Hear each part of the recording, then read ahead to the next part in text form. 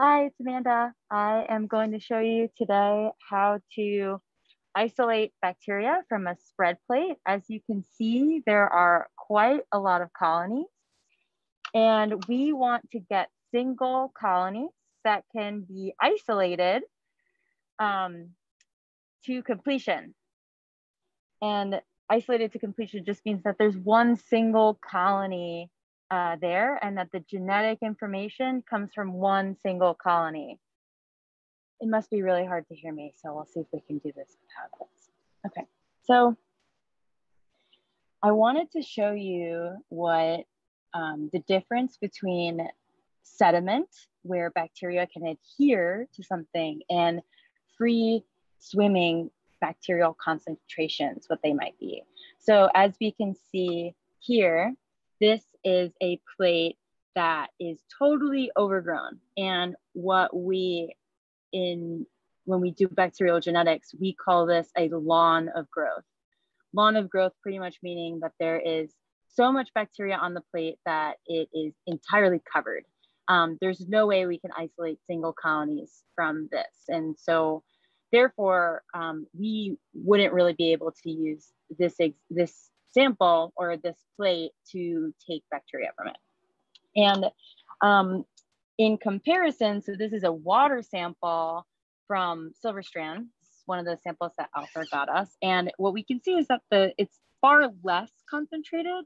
You can kind of get single colonies here, but even this is still a bit too much. And then to compare, so this is important to consider. This is the IB sediment. This is SED is on the back here. And we always label on the side of the plate that contains the agar, not the side that has the lid, as you can see here. So it's on the back here. And it's a sediment, totally overgrown. It means there's more bacteria that live on the sediment necessarily than live in the seawater. And when Nick did a dilution, so he did a 10 times dilution, this just means that for every, maybe if he did 100 microliters, for every 10 microliters of the sample, of the water sample that he used 90 microliters of water to dilute it. And what we can see is that we are starting to get to a place where we can be able to isolate single colonies. Like I think, you know, some of these ones right here are great examples. So you really want to be able to pick out singular colonies to be able to isolate them further. Now, moving forward, we also took some tube worm samples, and something I'd like to note going back to this IB 10 times sample is that we can't really see too much of a difference between the colonies here. They're all pretty similar in morphology. Morphology meaning what the physical characteristics of the bacteria look like. And what I see mostly from this is that there are just a bunch of white plain colonies here. And that's not to say that these aren't a bunch of different colonies. It just means that the ones that we isolated don't produce colors. However, from the tube worm samples, this is going to be a little bit harder to see, but I've drawn all over this. And what we are seeing is that, so this is from tube worms, that's how it's labeled, and it's 10 times diluted.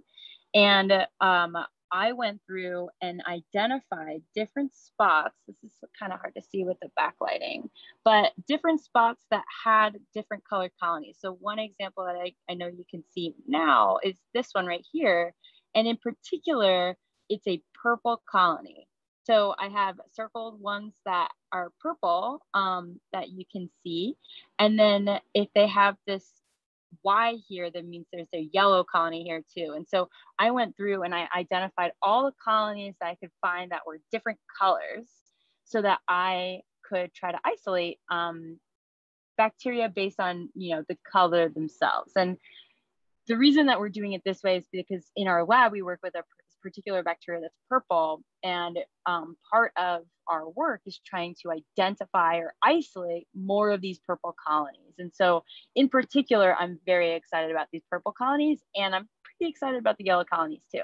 So today we're going to pick them off of this plate and isolate them by streaking them out until they have very single colonies. And so something that we can look at is, you know, on these plates, the colonies aren't singular. So it's most likely that I'm gonna pick up other bacteria when I am streaking it out. And so what we are going to do is even if we get a little bit of the other bacteria, when you streak it out, you streak it out so much that you make space between the colonies, and you'll see this in a little bit, so that you can eventually select singular colonies. And an example that is very unrelated to this, but a little bit easier to tell the difference, is that this is a plate that also was, we did spread plating with. So it's the same technique that we use for the seawater, but this is a totally different method. But what we can see here is that the density is far less here. And so I would feel a lot more confident selecting a singular colony and streaking it out, and knowing that I have just one type of bacteria there. And I don't think that I could say the same for the other plates. And this is just a good lesson in, when you have environmental samples, when you have water samples, you want to consider diluting multiple times. So while Nick did a 10 times solution, we would want to consider doing a 100 or 1,000 times solution, so that our end product could look a little bit more like this, and you can actually select out more colonies more easily that way. So this part is going to be a little difficult, but I think it's a good learning lesson. So from here, I'm gonna turn the computer so that you can watch what I'm going to do and kind of learn some best practices for isolation. Okay, so the first thing that you want to do is to clean off your bench with ethanol. This is part of your sterile technique. So the space that I'm going to use, I'm just going to wipe it down.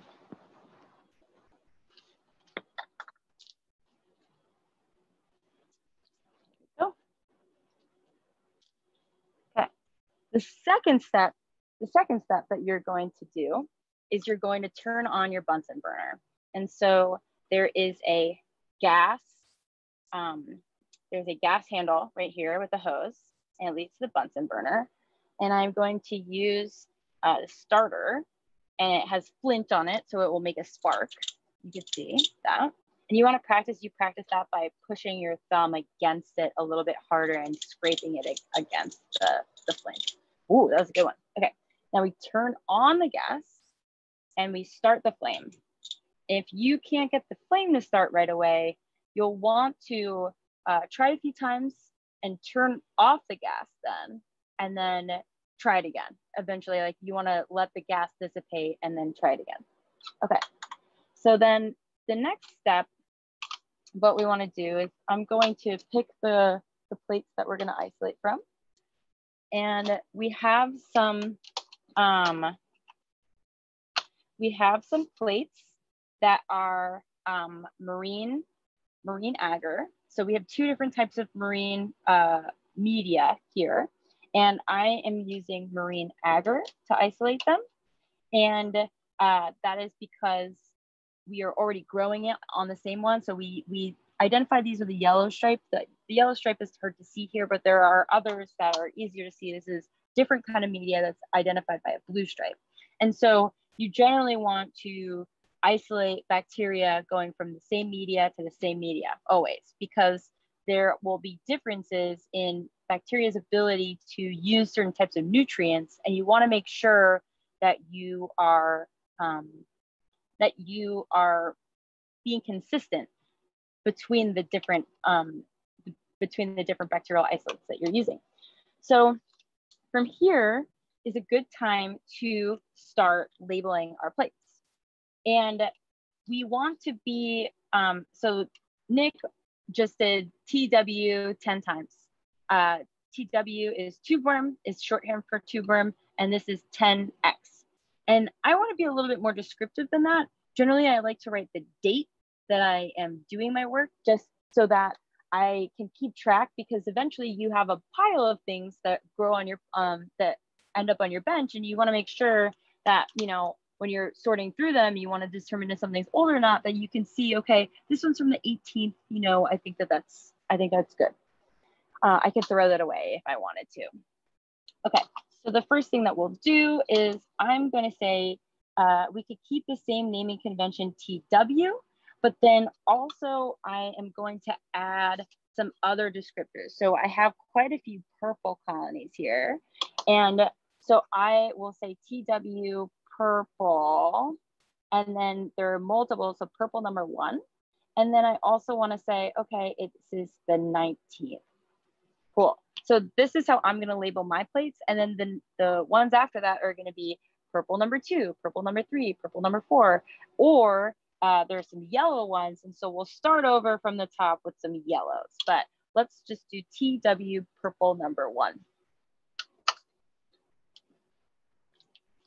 So in this step, I'm going to use sticks to streak out the bacteria. So these are my clean sticks. These are my dirty sticks. I keep the tin foil with autoclave tape on it. Autoclave, an autoclave can sterilize your equipment or your media with the use of high heat and high pressure. And you use this piece of tape to indicate the high heat or the high pressure. So from here, you are going to take a stick, and I like to put my plate up to the light, and then with my finger identify which colony I would like to take, so that when I turn it around, I already have an idea of where I want to select my bacteria from. And so here, I got my finger on the spot that I want to go to. There's a purple colony underneath, and I am going to pick up the lid by the side, and I'm going to put my stick on top of that colony. And now my stick is on the colony. If you turn the stick around, you see kind of where the glossy area is. And now with that stick, I'm going to create the primary streak on this first plate. And that primary streak goes back and forth quite a few times.